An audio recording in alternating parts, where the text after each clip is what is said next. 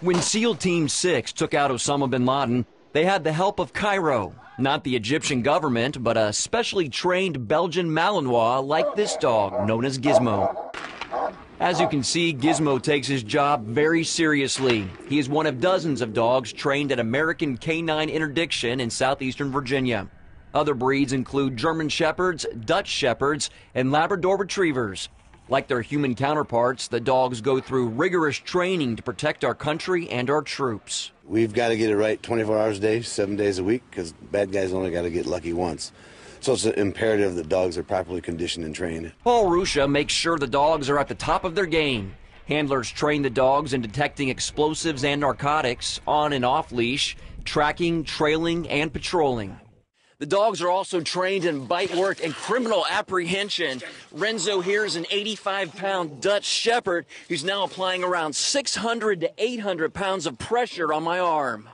It's got to be a very, very sound dog all the way around, because the task it's performing is critical to saving lives and infrastructure, safeguarding American assets. Rusha says mediocrity is not an option. He turns to God for help, taking time to pray over the dogs. I'm asking for the Lord's guidance, that the dogs get it, that they perform. One of the key areas of performance for dogs trained at A-Canine-I is explosive detection. Handlers allowed CBN News to watch an off-leash training session. In this scenario, which resembles what happens in Afghanistan, Coco, a chocolate lab, must sniff out a simulated IED or explosive alongside a road before military personnel and their equipment travel down it. The handler looks for a change of behavior in the dog. In this case, once Coco smells the odor of the explosive, she lies down near its location. I've deployed a couple different groups of Marines, and I told them, they said, "Do you have any advice for us?" I said, "Yes, trust your dog." What makes dogs like Coco so special is their highly developed sense of smell. They're able to cover a lot of ground in a short period of time to make a hit on a dangerous substance. And to date, no machine on the market can match their olfactory capability or their accuracy.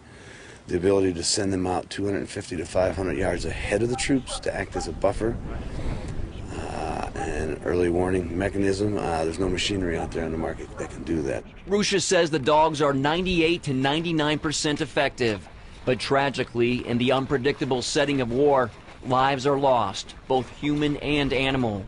A roadside bomb hit Lance Corporal William Billy Krause and his dog Kane in Afghanistan. While being lifted into the medevac, Krause managed to cry out, "Get Kane in the Black Hawk," before losing consciousness. Apparently his last words. Both Krause and Kane died.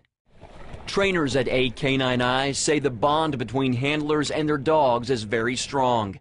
Senior patrol dog trainer Eric Favetta served as a canine handler in Afghanistan. His dog also made it back alive. There's no definite that you're going to come back to the fob at the end of the night, but knowing that you have your partner standing there next to you kind of gives you a little bit of a better feeling that you're going to make it home.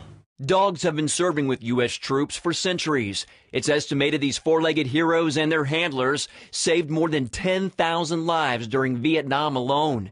Sadly, only a small percentage of the dogs who served in Vietnam left that country. None returned to civilian life.